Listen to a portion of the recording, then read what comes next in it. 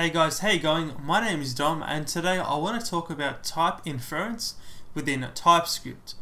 So basically type inference is when TypeScript will guess what data type you are trying to use, and this counts for constants, variable, function return values, that sort of stuff.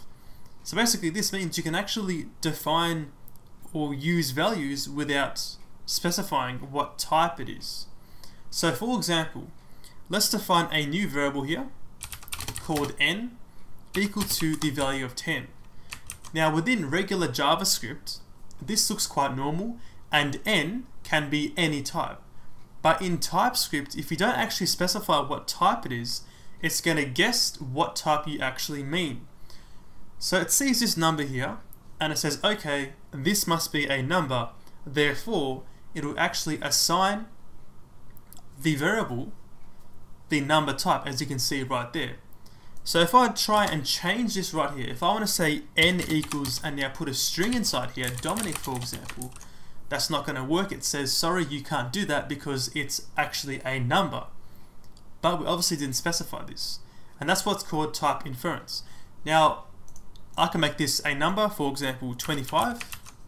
That's fine, this is a number.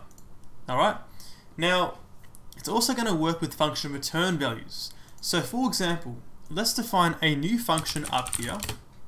Alright, let's just call it getNumber.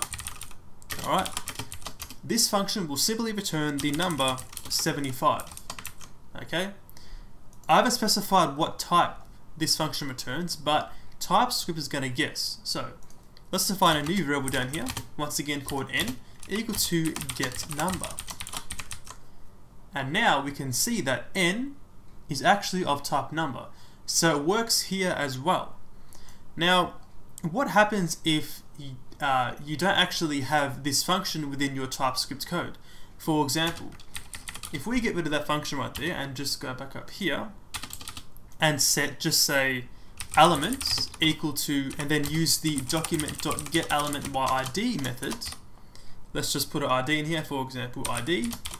Alright, this still works. So TypeScript has this background knowledge of the API and the document object model, that sort of thing, and it'll actually know what type that a lot of these methods and functions will actually return. So that's useful to know.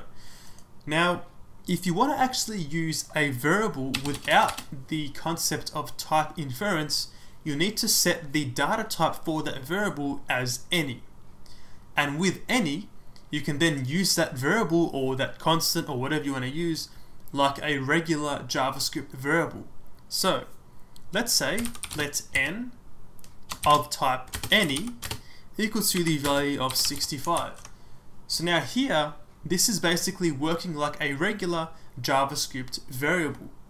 So now I can actually say n equals Dominic, and that is now perfectly fine. Once again, if I get rid of this any, we get an error. Alright, and that is the concept of type inference within TypeScript. Thank you for watching, and I'll see you later.